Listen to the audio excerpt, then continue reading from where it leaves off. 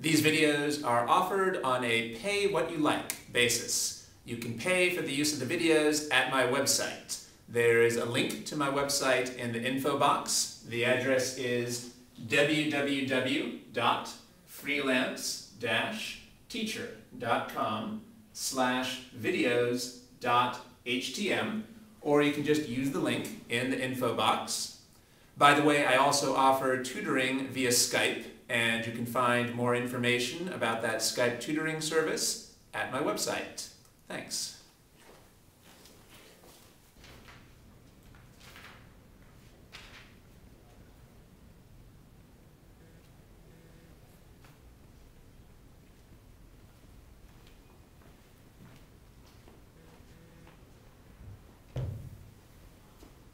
I forgot how you find the current. What are the units for current? 8 amps. That's good.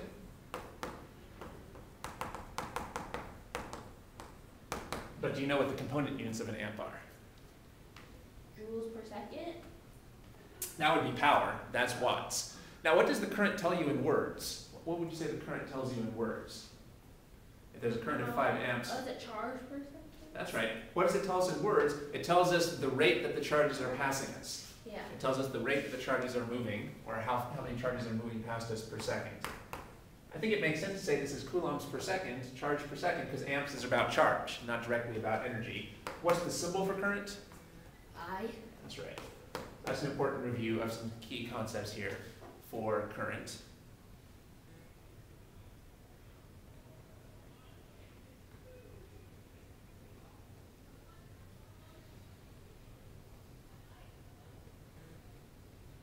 It looks like you already answered part A correctly. Yeah. So we're going on to part B. Squared. Good. Let's do this like a unit conversion. So what are our target units? Charge or coulombs per second. And now we have to get some starting units over here. We have. Let's start with meters per second, which is the V concept. Meters. If you look at the note there, they told us that we can use V in our answer, right? Yeah. And what are the units for V? Meters per second. That seems like a good start, because at least that puts the seconds in the right place, right? We need seconds in the denominator, and this has seconds in the denominator. Right. But now, Want to get rid of meters? that's right. Well, let's replace meters with orbits. Orbits. You don't sound too thrilled about that, but let's see how that works. How many meters would there be in an orbit here? Oh, pi r squared. No, 2 pi r. That's right. This would be the circumference. So 2 pi r meters.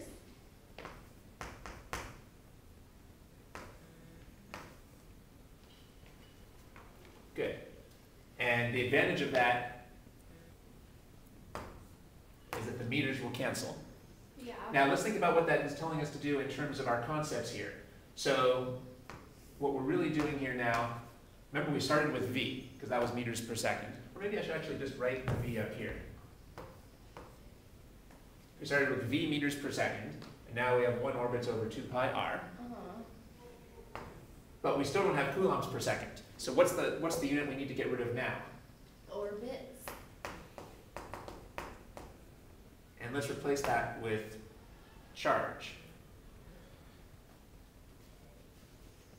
1 orbit is. So let's think about, let's say that we're focusing on this point here. And say,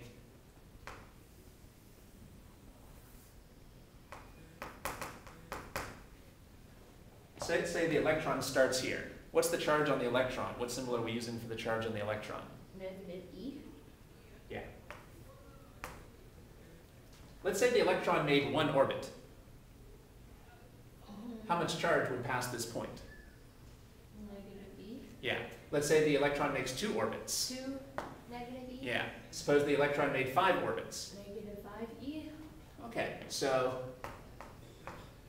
in 1 orbit, how many coulombs pass any particular point? Negative E.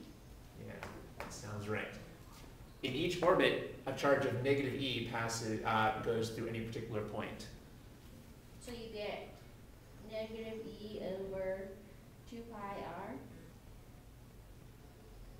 Close, something got left out there.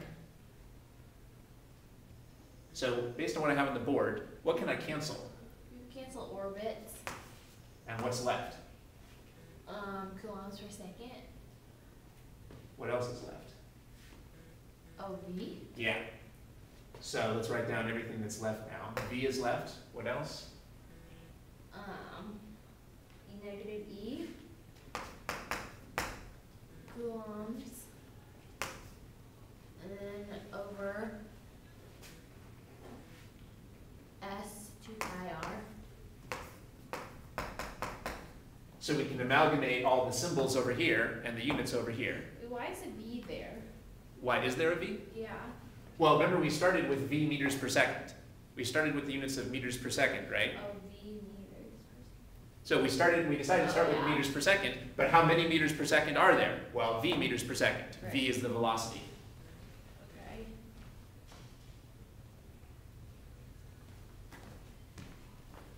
Well, I can put that in the hard category. But anyway, this is a good example of the usefulness of thinking in terms of unit conversion. So what we did here is we focused on what we wanted our target units to be, coulombs per second, and they told us to use R, V, and E. Well, V seems like a good starting point because it's got meters per second, so at least we put the seconds in the right place.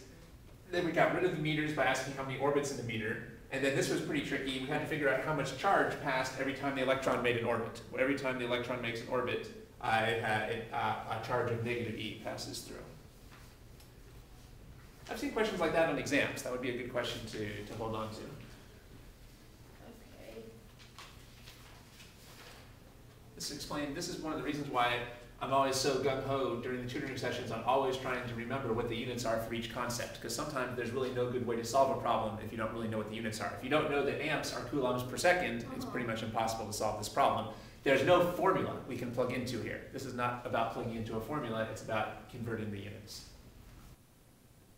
These videos are offered on a pay-what-you-like basis. You can pay for the use of the videos at my website. There is a link to my website in the info box. The address is www.freelance-teacher.com/videos.htm, or you can just use the link in the info box.